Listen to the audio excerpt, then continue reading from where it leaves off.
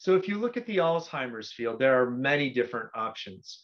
There are studies that are developing therapies for virtually anything at this point. I think what separates INmune Bio and what makes us unique is not only that we're targeting what we believe is the most important mechanism in inflammation, and not only are we targeting inflammation in a way that stops the inflammation and allows the immune system to facilitate repair, but we're also selecting only the patients that we believe are most likely to respond. Alzheimer's, more broadly, clinical trials have used this all-comers approach. In other words, anybody who has Alzheimer's disease, as defined by the clinical deficit and amyloid pathology, is enrolled into a study for any given treatment. We don't think that's how it works. That's not how cancer works. And cancer has had the most success of any therapeutic area because they've identified the right patients for the right drug.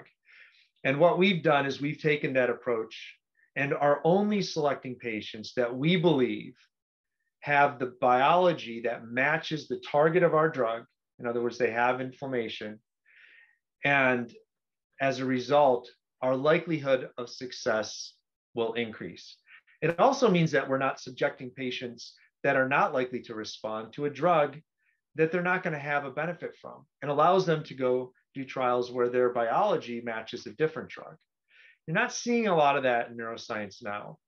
I think it's getting better, but INmune Bio for sure is one of the few companies that has selected or made a dedicated decision to align the drug's biology with the mechanism of the drug so that we can get the greatest benefit to the right patients.